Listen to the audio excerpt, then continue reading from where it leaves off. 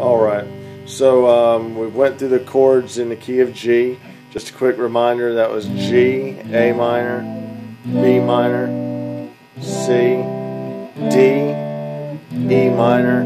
You could go to an F sharp diminished, not as widely used. We built a progression out of that.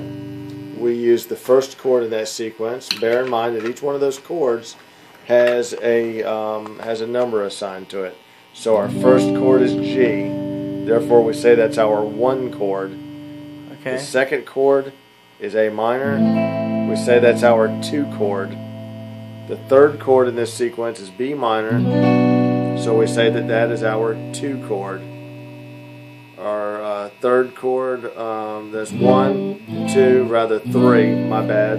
The B minor is your 3 chord, C is your 4 chord, D is your 5 chord, E minor is your 6 chord, and if you were to use the F sharp diminished, that's your 7 chord. Right on.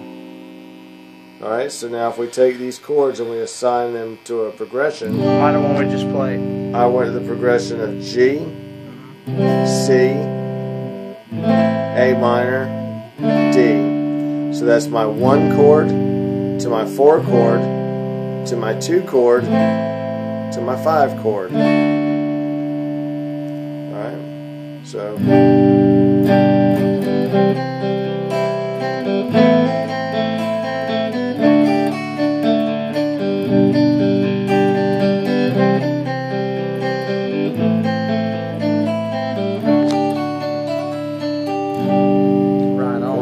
what's the one we just did? That I'm about to go there. Okay, so now what I had to do, I wanted to change it to a new key, and this is where this knowledge is helpful to you.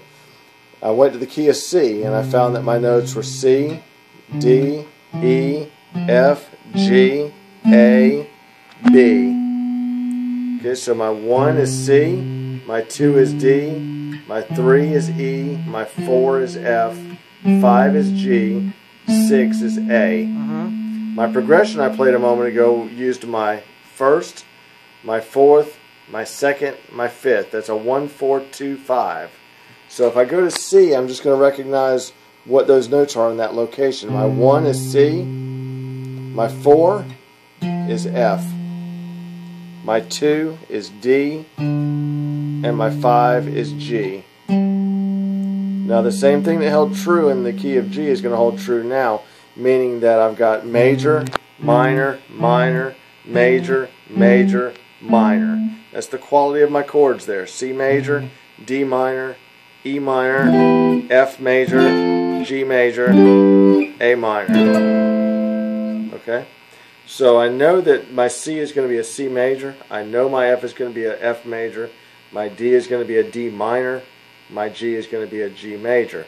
So I took that same progression, instead of using a capo and sliding up here and trying to play a G chord shape off of a C root note, I went over here to a regular open C. So that was my 1, my 4 is F, my 2 is D minor,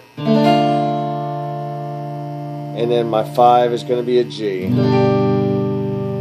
So now that gives me the same basic progression, but in a different key, without using the capo.